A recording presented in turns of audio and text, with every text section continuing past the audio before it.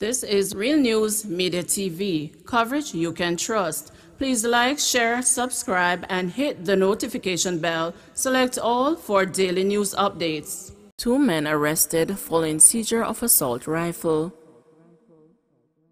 2 men are now in custody following the seizure of an FN Cal assault rifle during a joint police-military operation on Granville Drive, Granville, St. James on Thursday. Lawmen say about 3:30 p.m., premises occupied by the 2 men were searched and the illegal firearm was found. The men were subsequently taken into custody. Their identities, however, are being withheld pending further investigation.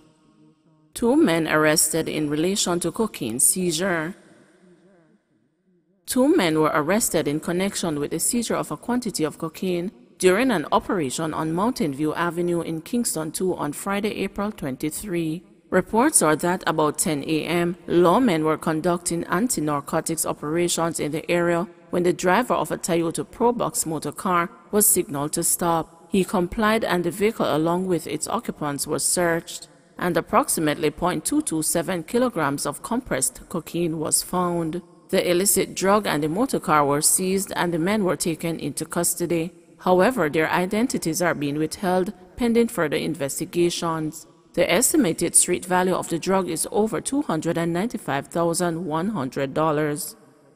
16-year-old was reportedly driving car which crashed, killing 4 in Kingston. Police say they have received information that suggested that a 16-year-old boy was the driver of the vehicle that crashed along Marcus Garvey Drive in Kingston, resulting in the death of 4 persons on Friday night. 2 teenagers were among the 4 persons who died in the crash. The deceased have been identified as 23-year-old Javian Dove of Barracks Road in St. James, 18-year-old Krishana Ellis of a St. Catherine address, 16-year-old Omar Patterson of Tawes Meadows in Spanish Town, St. Catherine, and 20-year-old Anthony Samuels of Ellerslie Pen, also in Spanish Town.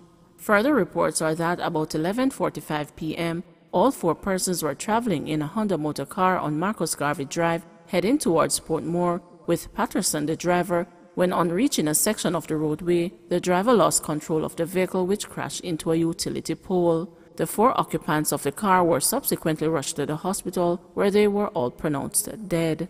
An investigation is ongoing into the development. Man who fired shot at woman charged. Detectives assigned to the Hunts Bay Police arrested and charged 20-year-old Malik Johnson, otherwise called Rolf, of Palm Grove Court, Kingston 11, following an incident on Uganda Drive, Payne Avenue in the parish on Wednesday, April 7.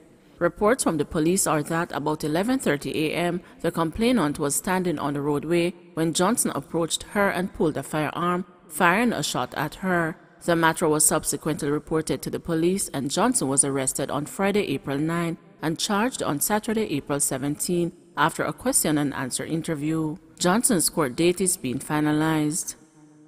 Man who fired at the police charged, firearm and ammunition seized. Members of the constabulary assigned to the Clarendon Division arrested and charged 32-year-old Devon Blair, otherwise called Avatar or Dev, a fisherman of Bailey's Avenue in Clarendon, following an operation at his home on Thursday, April 15. Blair was charged with shooting with intent and illegal possession of firearm and ammunition. Reports from the Maypen police are that about 5:30 a.m., the police visited Blair's home and upon arrival, they were met with gunshots. The officers returned fire and after the shooting subsided, Blair was found on the ground with gunshot wounds. 1 Glock 17 9mm pistol and 87 9mm rounds of ammunition were found in his possession. Blair was taken to the hospital where he was admitted on the police guard. His court date is being finalized. Search on for 13-year-old girl gone missing in Portmore. An Ananda alert has been activated and a search is on for 13-year-old Ryandra Reed, a student of Port Henderson Road in Portmore, St. Catherine, who has been missing since Saturday, April 24. She is of brown complexion, medium build and about 165 centimeters tall.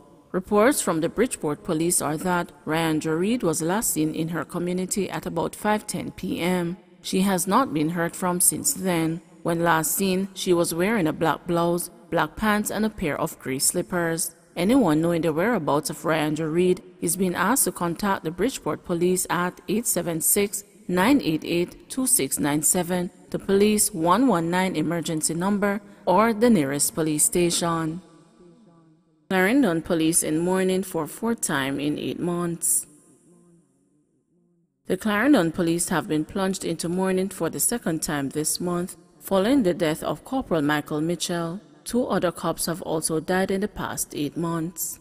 Mitchell died suddenly on Friday. The news understands that he had a brain tumor. He died only a day after the cops had buried colleague Sergeant Tamisha Powell on Thursday. Mitchell, who was assigned to the Agratown enforcement team at the time of his passing, served the Jamaica Constabulary Force for almost 3 decades. Deemed an all-rounder, he served the Exeter, Chapelton, and Mapen police stations and was a member of the Clarendon operational team. Superintendent Christopher Phillips, head of operations for the Clarendon Police, described Mitchell as a respectful cop who was a mentor to others. Mitchell was a hard-working, jovial, respectful, and knowledgeable police who was always willing to share with and guide his juniors, he said. Phillips said the team's grief has been compounded by the fact that they have lost 4 colleagues in less than a year. Corporal Mitchell's passing has rocked the division as the day before we laid Sergeant Tamisha Powell to rest. In fact, we have lost 3 corporals and 1 sergeant within the last 8 months. And so again, we are thrust back into a state of mourning, Phillips told the news. We will certainly miss Mitchell from the team, but we will continue to honor him by living up to the good principles he represented, he said. Police seized second firearm following deadly shootout at St. Elizabeth and Westmoreland border. Police are reporting that a targeted operation was conducted in the community of Kilmarnock yesterday, resulting in a seizure of a second firearm following an alleged shootout on Thursday in the area where 3 alleged gunmen were killed and a gun seized. A police source told the news that the almost 2-hour operation on Saturday resulted in a 9mm pistol with 5 9mm cartridges being seized during the search of a premises. The serial number and the make of the firearm were not visible, and no one was arrested in connection with the seizure.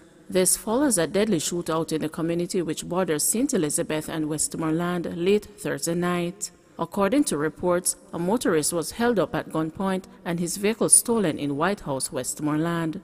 Acting on information, the police intercepted the stolen car with 4 men aboard in Kilmarnock. The Constabulary's Corporate Communication Unit told the news that about 11:05 p.m., the police were engaged in a shootout with the gunmen. When the shooting subsided, 3 men were seen suffering from gunshot wounds and taken to hospital, where they were pronounced dead. The 4th man, who it is alleged tried to flee the scene, was found at a nearby premises. A Browning pistol was seized and the matter reported to the Independent Commission of Investigations. The police have issued an appeal for assistance in identifying the deceased men. Anyone with information on the identity of the deceased men is being urged to contact the Black River Criminal Investigation Branch at 876-965-2026. Please remember to like, share, subscribe, and hit the notification bell. Select all for daily news updates.